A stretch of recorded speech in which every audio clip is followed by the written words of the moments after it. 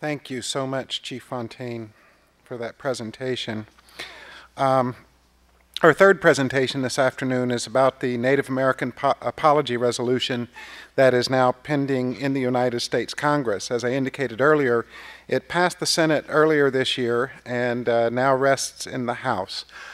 When the apology resolution first was introduced several years ago, one of the sponsors of that resolution was Senator Ben Nighthorse Campbell. Senator Campbell is here with us this afternoon. He is a very special friend of this museum. As it happened, he also sponsored the legislation that established this museum. So please welcome Senator Ben Nighthorse Campbell.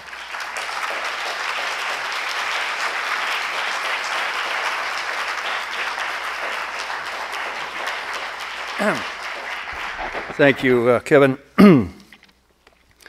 I can say right from the start that I wish every member of the House and the United States Senate could have heard our last two speakers and could have seen the slide presentations that they presented.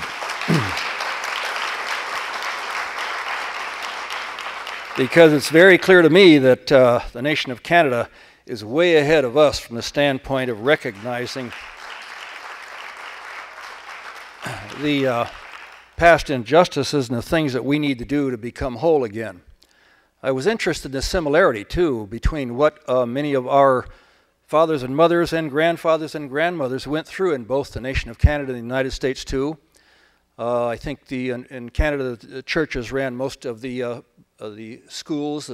Here we called them boarding schools, and the federal government ran them, but the experiences for the youngsters were pretty much the same.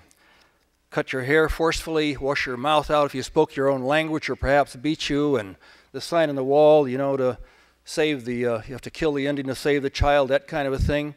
That was very similar in Canada and here. And I know my dad was in the Crow Agency boarding school, and the stories he tells about those days were not good days. But we're making progress.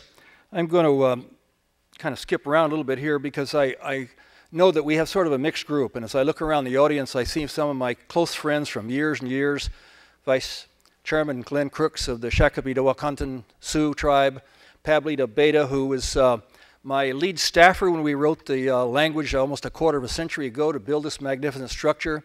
Dan Anyway, our good friend on the Senate side. I was still in the House in those days. Dan was the prime sponsor on the Senate side.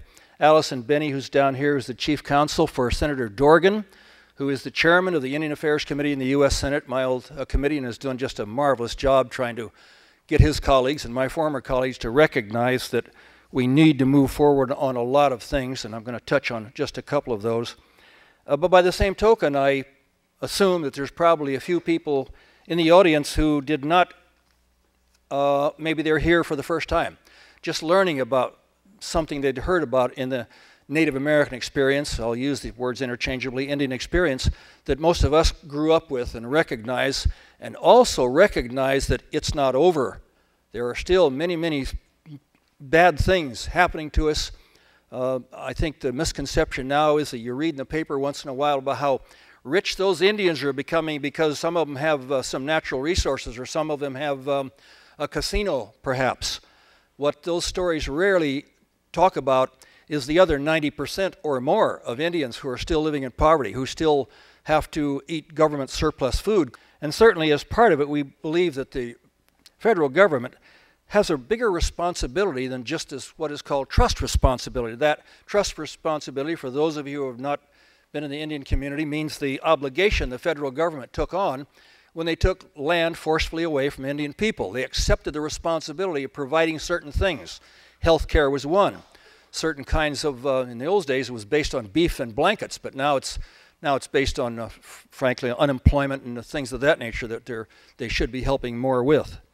But some people in the Congress have certainly taken the lead, and my friend and colleague, Senator Brownback, certainly has, by recognizing that it's time that great nations are recognized as great people, that they should have a certain degree of humility about them and fess up and own up to some of the mistakes they've made. Senator Brownback could not be here tonight. He had another obligation, and I'm rather a poor substitute for him, but I would like to read his letter that he sent to me for you, if I can do this without my glasses. Dear friends, I regret that I am unable to be here today at the National Museum of the American Indian for this important and inspiring symposium. As the primary sponsor for the Native American Apology Resolution, I recognize how important it is for the museum to initiate public forums such as this. For centuries, relations between the United States and the native people of this land have been in disrepair. For too much of our history, federal tribal relations have been marked by broken treaties, mistreatment, and dishonorable dealings. Certainly, we cannot erase the record of our past. However, we can acknowledge our past failures, express our sincere regrets, and work towards establishing a brighter future for all Americans. To help achieve this goal, I've introduced the Senate Joint Resolution to extend a formal apology from the United States to tribal governments and Native people nationwide. While this apology passed in the Senate earlier this year as part of the Indian Health Care Improvement Act, both the apology and the Indian Health Care Bill have yet to be taken up by the House of Representatives. Even from the earliest days of our republic, there has existed a sentiment that honorable dealings and peaceful coexistence were needed in our relations with our Native neighbors. Indeed, our predecessors in Congress in 1787 stated in the Northwest Ordinance, "The utmost good faith shall always be observed towards the Indians." It is my hope that this apology will be the foundation for a new area of positive relations between tribal governments in the United States. Soon after becoming a member of the United States House of Representatives and then in the Senate, I started traveling around Kansas, that's Senator Brownback's home state, and introducing myself. I noticed particularly when I went to the Native American areas and tribes in our state that there was a real angle there, and it was palpable. I started to ask the question, why exactly is this? Why has your American experience led to this sort of feeling? Then people would start talking about their stories and their heritage. It is most appropriate that then Senator Ben Nighthorse Campbell will be speaking to you today about the Native American Apology Resolution. He didn't need to put that in there. I was going to read the letter anyway. But he goes on to say when we used to be on the House together, we would often sit at the floor between votes, and he would ask me a lot of questions about Native American experience from my perspective, and I think perhaps he gained a little bit more insight, at least I hope so. But he does credit me, and he didn't need to do that, but he's a great friend. What this apology would do is recognize and honor the importance of Native Americans to this land and our nation. In the past and today, it offers this apology to Native peoples for the poor and painful choices our government sometimes made in disregard to its solemn word. And as the United States Senator, although I cannot apologize for all of my colleagues, I sincerely apologize on behalf of myself for all the past wrongs committed to Native Americans of this great land. Hopefully this apology will someday soon be passed through Congress and signed by the President, and it may then help restore the relationship between the federal government and Native Americans. Thank you again, and please accept my warm wishes for a memorable Harvest of Hope Symposium. Senator Brownback is just a wonderful human being, and if you ever have a chance to meet him, I'm sure you will recognize it too. When we used to talk, we used to also think perhaps an apology would be the catalyst for more information. My dad left the reservation years and years ago by going in the Army. It was his literally only hope to get out and find a job. And I used to ask him why he left, and he would simply say, "Because I got tired of being hungry." Things are not good now on many reservations, but they must have been really bad when he left the reservation in 1914 to go in the Army. I think that this whole apology is part of a bigger fabric, and part of that big fabric too is the fact that in our experience, in our father and grandfather's experience, we were never allowed to define ourselves. We didn't have a written language for one thing, and the majority population, the dominant population in America, did have a written language, and so through the years and years we saw things develop like the old Police Gazette pictures that you saw in the late 1800s, or perhaps the dime novels where Indians were described as pillaging, heathing, raping savages, or perhaps the old 1930 movies where everybody except an Indian got to a movie part as playing Indians, and it was usually done in sort of a negative fashion. Negative stereotyping, I think, is the general word for it. When you have children raised with decade after decade after decade of being surrounded by those kinds of images, you can imagine why, even now, today, we have as high a suicide rate as there is, I think, in the world. On some reservations, 1 out of every 2 teenage girls tries suicide, and 1 out of every teenage boys tries it. I don't know of any other culture that has that kind of a problem. And to my way of thinking, that's got to come from the kind of a dead-end existence sometimes these youngsters are raised with, where they hear the old stories about how bad they are, and not enough stories about how wonderful they are and how good they are. So many of us that think something has got to come from the top. And certainly we know that an apology resolution from the United States government, it's not going to fix all the problems we have. There are many. We're making progress, however, and what we do think, perhaps it will lead to a better understanding and education of the native peoples of this nation, who went, as you know, from something like 100 million before 1492 to just under 200,000 by 1900. Many people don't know, although it's common here at the Smithsonian, the leading, you might say, flagship institution of research in America, that over 50% of all foodstuffs now eaten in Europe started here. And many of the medicines, including quinine and many others, started here. They were Native American plants before they ever went to Europe. Rather ironic that the potato, as an example, was taken to Ireland, and the people of Ireland became so dependent on the potato that when the potato blight came, thousands and thousands starved and created almost a mass exodus of Irish people to this nation. That's how dependent they got on a Native American food. Well, anyway, let me talk a little bit about the process of passing legislation. You've heard it sometimes defined as watching pork sausage being made. It is somewhat complicated. Those of you who are around the Hill a lot know how complicated it can be, but if I can just try and narrow it down to something in a nutshell, I'll try and do that. Sometimes I think it's a little bit likened to unrolling flypaper. You're apt to catch anything that goes by with it, some good things and some bad things. And the way the House and Senate work, as you probably know, there are many more bills introduced that can ever get passed in a 2-year cycle, and everything works in 2-year cycles. If it's not done in 2 years, it has to start over right from the beginning in the following 2 years. And so just winding down this Congress, everything that is not finished this Congress will have to be reintroduced next year. And so sometimes bills will take 15 or 20 years to get through, a long time. Indians have been waiting a long time for this, though, and they're patient, and I'm sure that if they see the light at the end of the tunnel, they're willing to wait just a little bit longer.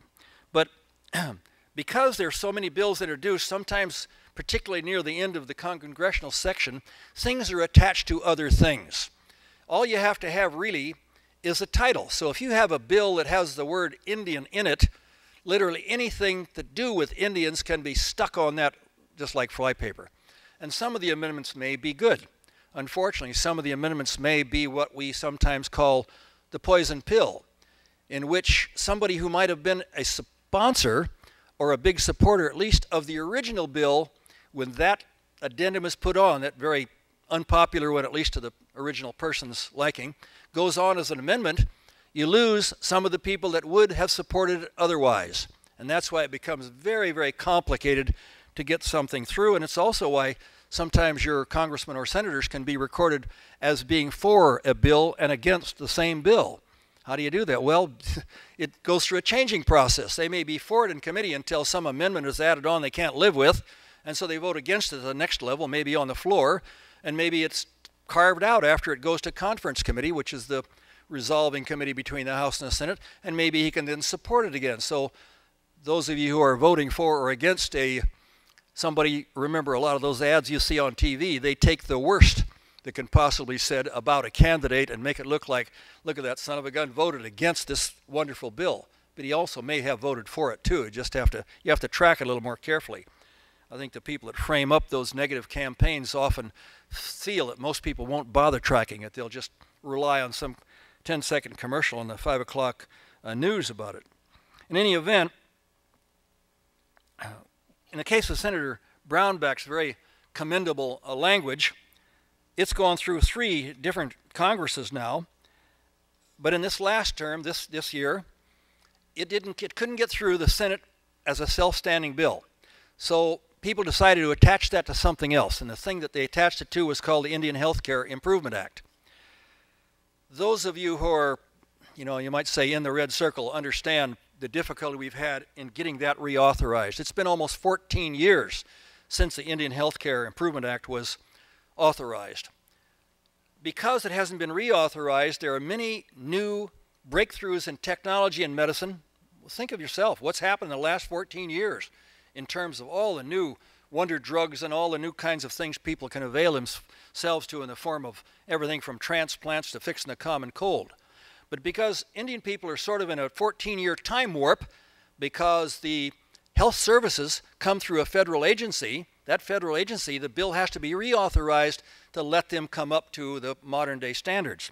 It has not been for 14 years, when the average for reauthorizing a bill in Congress is usually 3 to 4 years. So here we are fighting this other battle that has nothing to do with the resolution, but somebody decided to go ahead and put the Indian apology on the health care bill, which is okay. The only downside, it would not come out under the original sponsor's name. It would come out under whoever was the sponsor for the Indian Health Care Improvement Act. It's all right as long as it's supportive. I know many of my colleagues, and certainly Senator Brownback, he's not turf conscious. He's fought very hard for this Indian resolution.